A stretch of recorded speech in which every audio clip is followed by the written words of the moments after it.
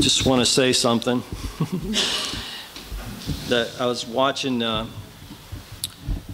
of the Fox News broadcasts, a show called The Five, and five people sit around a table and discuss the issues of the day. And there's one guy named Greg Gutfeld. He's a pretty outspoken character. And anyway, towards the end of the show, he just went on this like uncharacteristic rant. And after he got done, they were looking at him like, huh? Why'd you do that? And he just looked at him and he goes, in 20 minutes, I'm going on vacation. I'm out of here, so just give me some space, will you? Well, over the next couple of weeks, I'm going to have some freedom that I haven't had for a long time. Not a full 2 weeks off, but you know, a day here and a day there, and just don't have to prepare. I don't have to prepare for next Sunday or the Sunday after. So I kind of felt the same way this week, and that exuberation made it difficult to prepare for today. But I got what I got, and we'll see how it goes. Hopefully, it won't be a rant. Anyway, chapter 5, beginning at verse 1. To the elders among you I appeal as a fellow elder, a witness of Christ's sufferings and one who also will share in the glory to be revealed. Be shepherds of God's flock that is under your care, serving as overseers, not because you must, but because you are willing, as God wants you to be, not greedy for money, but eager to serve, not lording it over those entrusted to you, but being examples to the flock. And when the chief shepherd appears, you will receive the crown of glory that will never fade away. Young men, in the same way, be submissive to those who are older. All of you clothe yourselves with humility toward one another, because God opposes the proud but gives grace to the humble. Humble yourselves, therefore, under God's mighty hand, that he may lift you up in due time. Cast all your anxiety on him because he cares for you. Lord, I pray your blessing upon this word. Speak to us by your Spirit through your word. Touch each heart as is needed. Open the eyes and ears of our heart that we may hear you. In Jesus' name. Peter's word was, clothe yourself. All of you, clothe yourself with humility towards one another. In the custom and culture of the time that this letter was written in, men dressed according to their status, their societal status.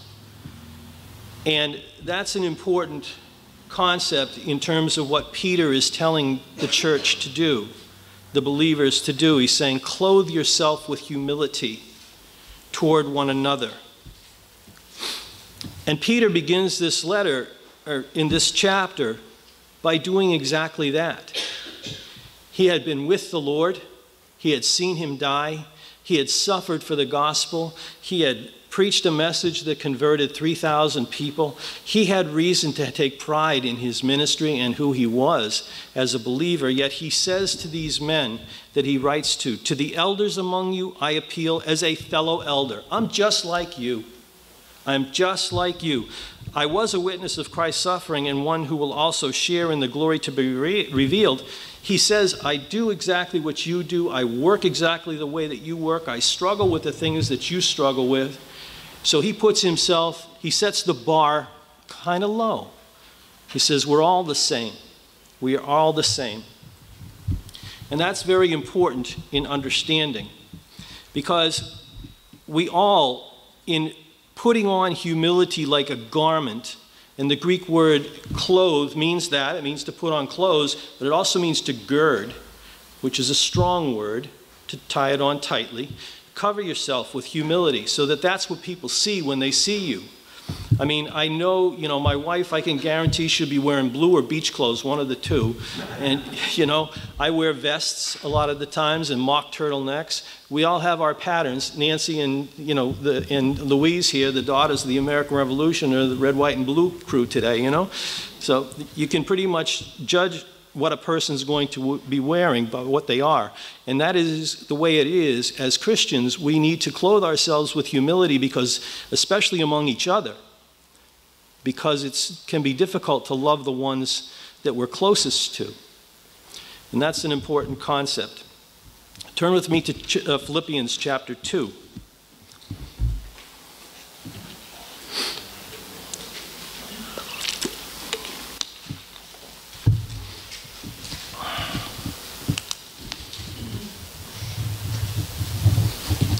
Beginning at verse 1. If you have any encouragement from being united with Christ, if any comfort from his love, if any fellowship with the Spirit, if any tenderness and compassion, then make my joy complete by being like-minded, having the same love, being one in spirit and purpose. Do nothing out of selfish ambition or vain conceit, but in humility consider others better than yourselves.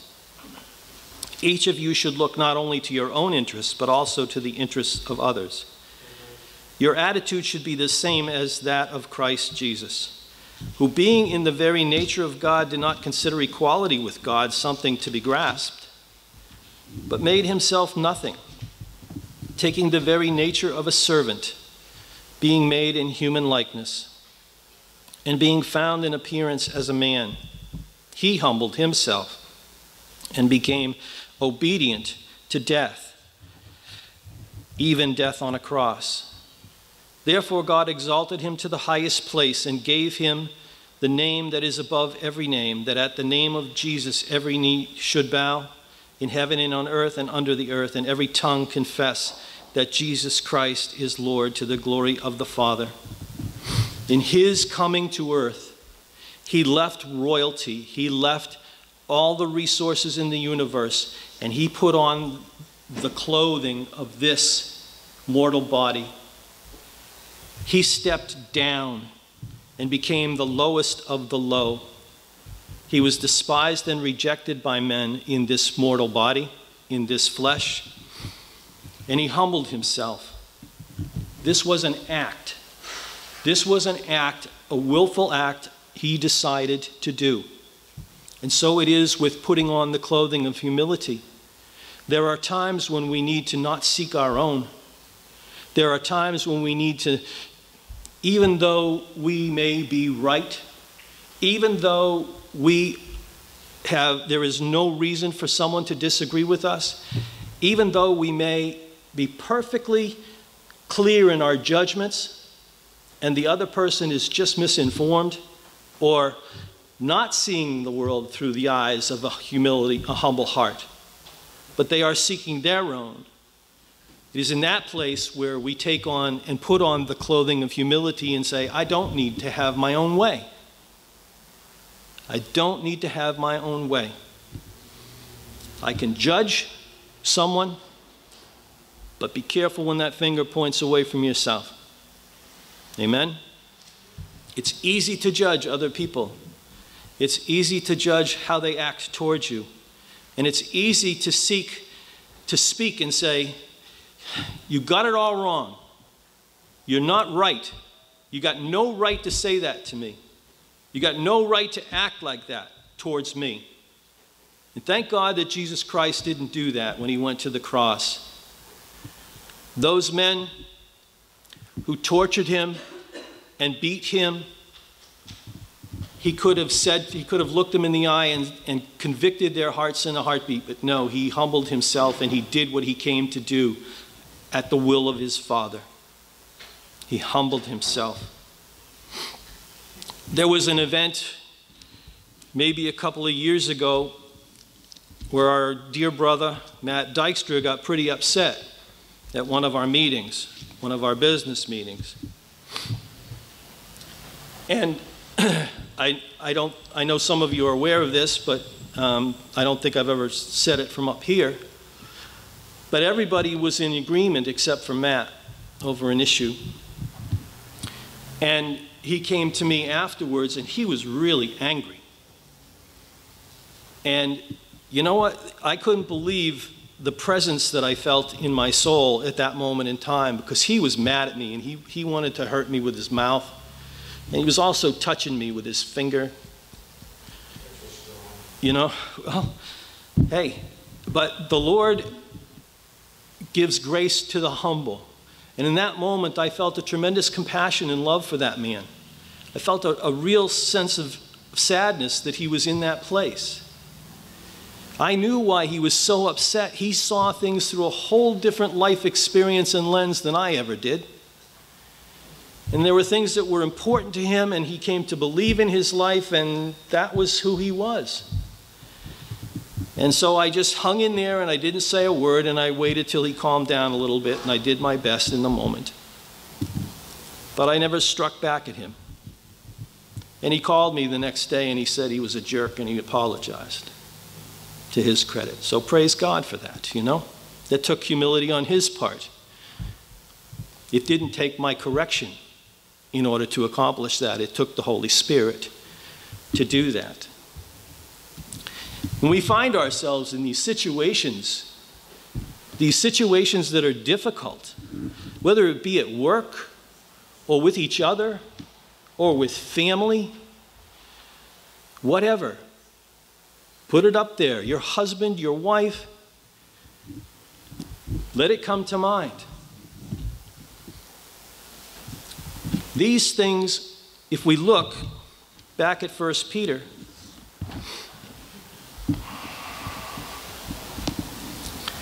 he says in verse 6, "Humble yourself, therefore, under God's mighty hand, that he may lift you up in due time. Cast all of your anxiety on him, because he cares for you." This is the God who began a good work in each of us, and we'll see that through. Humble yourself under God's mighty hand. When that happened with Matt, I wasn't humbling myself under Matt's attitude. I was humbling myself under God's mighty hand. This was happening for a reason that God had allowed. And I'll read a thought that I had about this to you. It says, as we humble ourselves in the situations that challenge our pride and our self-righteousness, we are essentially humbling ourselves under God's mighty hand. In this we know Christ, and he knows us. When we act out so as to get our own way, we may succeed, and we may be totally justified and right in doing so, but we have failed a spiritual test.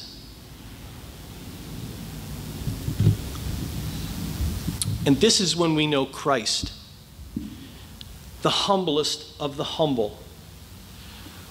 When I am there with a humble attitude in a difficult circumstance, he is right there with me. When my pride bristles and my self-righteousness comes like a wave, and I do not put it down as I am best capable of doing so, I reject God in that circumstance and in that situation. I am rejecting him by my pride. But that Jesus would say to me when I meet him, "I never knew you," scares the daylights out of me.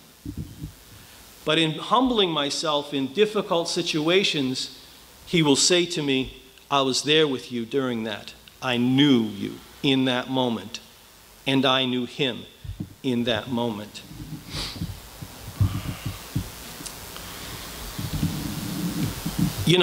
There are times when we pray for situations and things like this to go away. And I don't think that that's necessarily a healthy thing. And I remember the stories of Daniel in the lion's den. He could have asked God to speak the word, and all of those lions would have fell down as dead. But God had something bigger and better in mind. He had that he may lift you up in due time. Daniel's time in the lion den was not the time that he was going to be lifted up and exalted. It wasn't during the night when he slept, probably quite fitfully with those animals all around him. They didn't touch him, but I'm sure that he was nervous in the circumstance and the situation as they prowled and growled and moved. He felt the presence, he felt the breath, but they never touched him. And God allowed him to go through that circumstance and that situation, and the next day his time to be lifted up came. And the same thing with the fiery furnace. When they went through that, the next day, there wasn't even a smell of smoke on their bodies. He doesn't intervene so that we would not have to go through these things. Rather, he allows it to the perfecting of our wills. He allows it to the perfecting of our wills. And there are times when humbling yourself in difficult situations is not necessarily the right thing to do. And that's when you'd have to compromise the truth or compromise morality in a circumstance.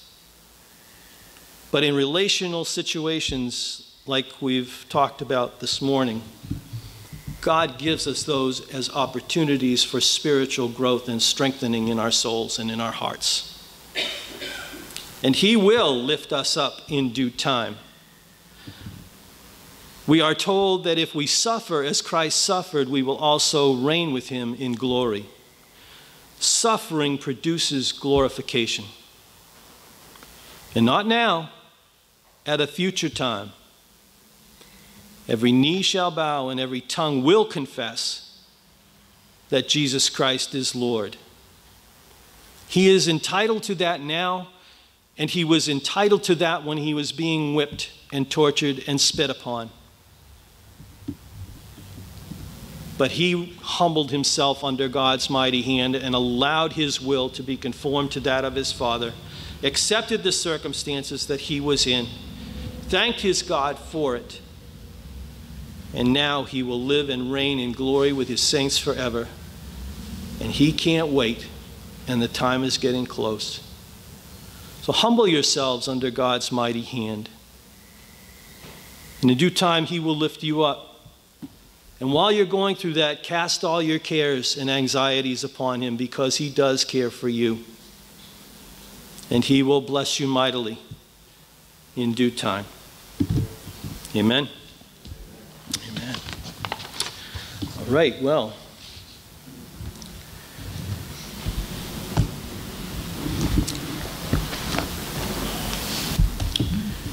Thinking if there's something else. Oh, yeah. Last week we did Change for Change. I can give you that. And you guys, slackers, $911.43. I took the bucket to the bank. I'll catch up with you on that today. That's a labor of love, man. That's a labor of love. So, and for many of you, people will be talking to you, people from the nominating committee will be talking to you about service down the road coming up for the annual meeting. And thank you for what you have done, all of you who do, and for all of you who will continue to do so. So, anything else? Now may the grace of the Lord Jesus Christ, the love of God the Father, and the fellowship of the Holy Spirit be with you all. Amen. Amen.